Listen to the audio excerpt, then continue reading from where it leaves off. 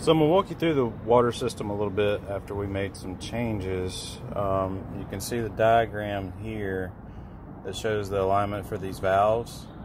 To fill the primary water tank, which is behind this panel here, you're going to set it to the power fill tank setting. So just going to line the valves up like the little diagram. Turn the water on and that will fill your primary tank. Okay, your auxiliary water tank is here. We have a three-way valve installed here, which this blue line is the overflow from the primary tank. So when the valve handle is in this position, when your primary tank gets full, you're going to see water come out right here. Now, to keep filling and direct the water to the auxiliary tank, over here, I've got a note written here with the little arrow down. If you align the valve in this direction, it's going to overflow from your primary tank and start going into your auxiliary tank. And then once that gets full, you will see overflow out of this tube here. Okay, so we've got overflow out of the main tank, so that means that the main tank is full. So we will flip the valve, it will divert that water into the auxiliary water tank. Alright, while we're waiting on the tank to fill, I thought I would show you a little bit about what we changed on the battery system. Originally you had two batteries right here, 150 amp hours each. We took those out, put two 320 amp hour lithionics in here.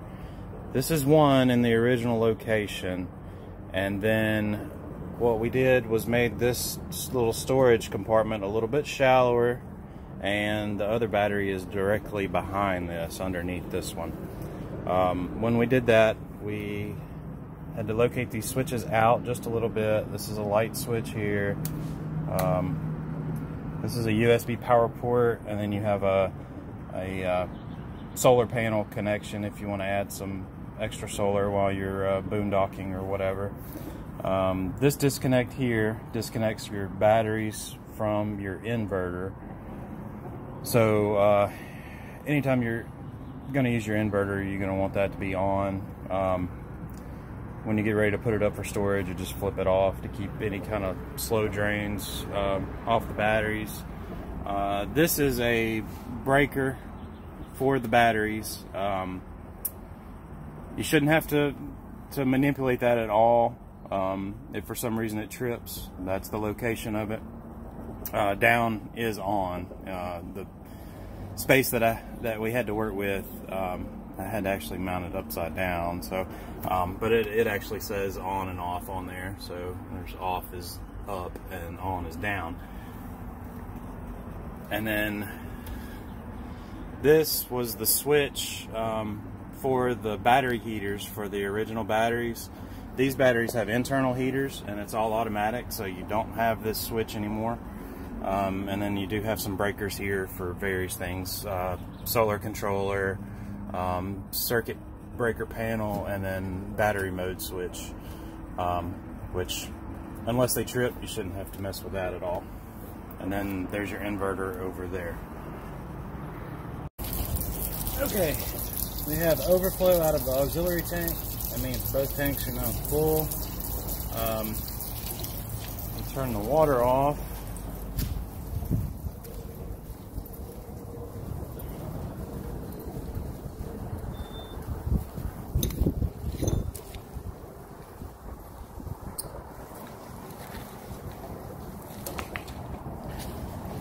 Okay, now what I'm going to do, I'm going to drain the primary tank with this drain valve here, and then I'll come back and show you how to fill the primary tank from the auxiliary tank.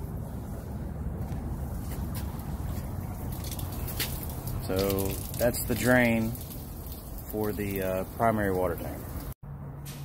Okay, inside, if we hit tank level, you can see the freshwater tank is now showing empty. So we will close our drain valve.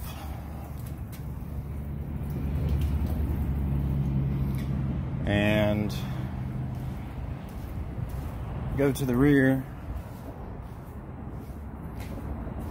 and then I'll show you how to refill the main tank using the water in the auxiliary tank.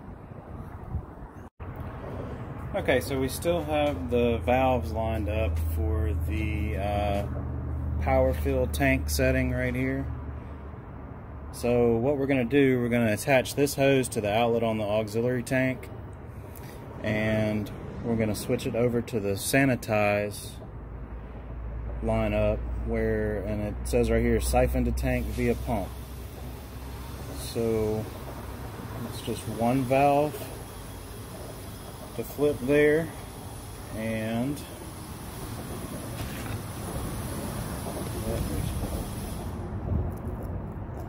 here's the outlet on the tank.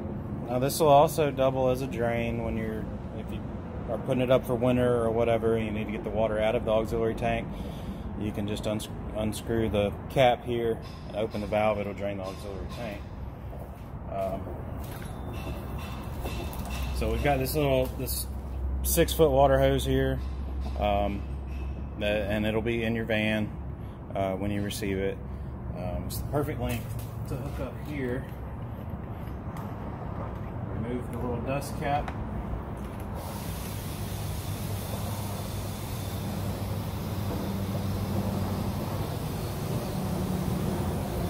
Attach that hose and then open this valve.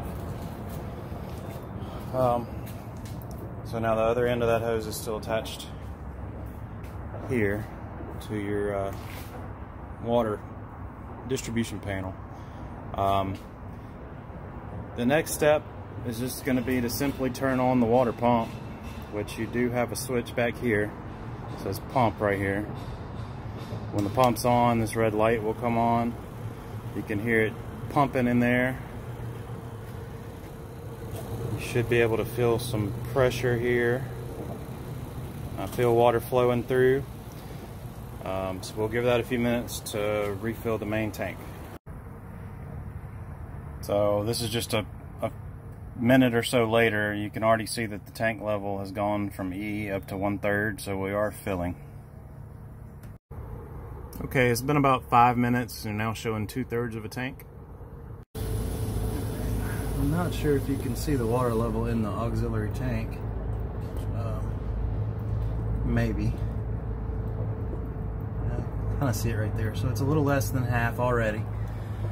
One thing to keep in mind, your water tank, your primary water tank is 21 gallons. Your auxiliary water tank is 21 gallons. Your gray tank is also 21 gallons. So filling the primary tank from the auxiliary tank, you might not get overflow like if you're filling from a hose. So you definitely don't want to leave it and let your pump run dry. You want to kind of monitor your tank levels and make sure you stop it and turn it off whenever your primary tank gets full. Also, if you use all the water out of your primary tank and it's time to fill the primary tank from the auxiliary tank, chances are that your gray tank is also full and probably needs to be dumped. So if you don't dump your gray tank, which is 21 gallons, before you refill your primary tank, there's a good chance that you're going to overflow your gray tank. So when you get ready to refill your primary tank from your aux tank, it's probably a good time to do it while you're dumping your gray tank. That way everything's empty, so that all the water from the drains has a place to go. Okay, it's been a few minutes later, and you can now see that the freshwater tank is reading full. So I can actually turn the water pump off from here, and we will go disconnect, and I'll show you how to line it back up for dry camping.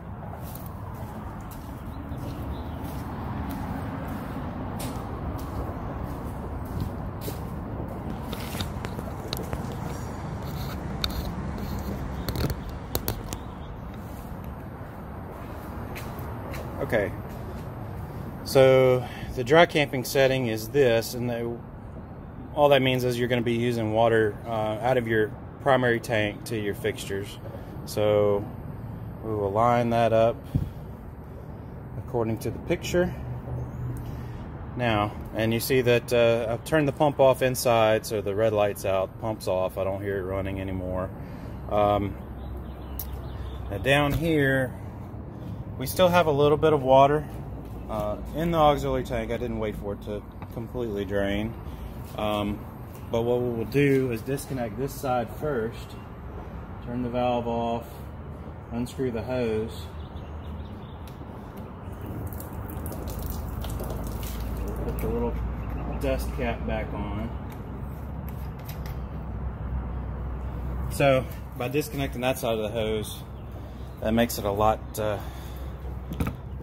cleaner when you go to disconnect from in here. It's a good idea to have some towels underneath, because you'll usually get a drip or two when you disconnect this. Just give it a little turn. I can hear air,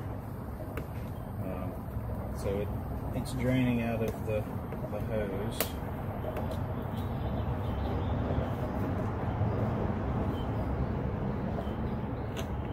There we go.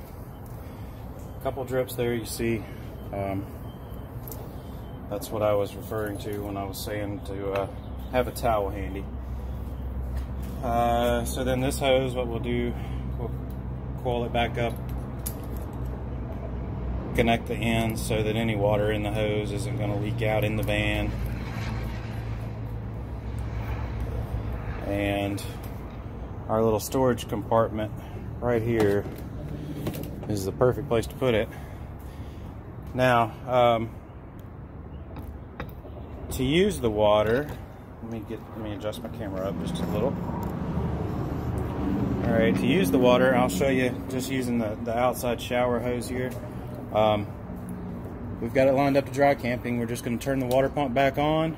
You'll hear the pump run, press up the lines, and it should stop once it gets to pressure. And then this is just a little quick disconnect. Just pops in just like that. And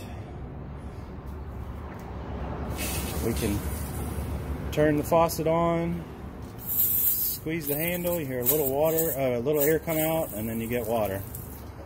So this is water straight out of your primary tank. Everything's working like it should.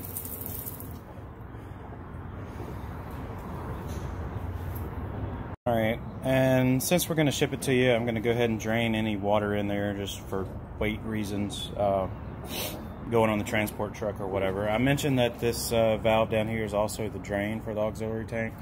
It's real simple, just unscrew the cap there, open the valve, and that will drain out.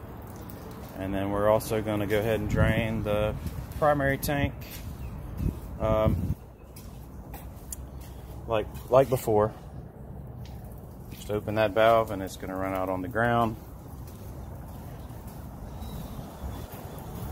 And we're also going to remember to turn the water pump back off. So that's it.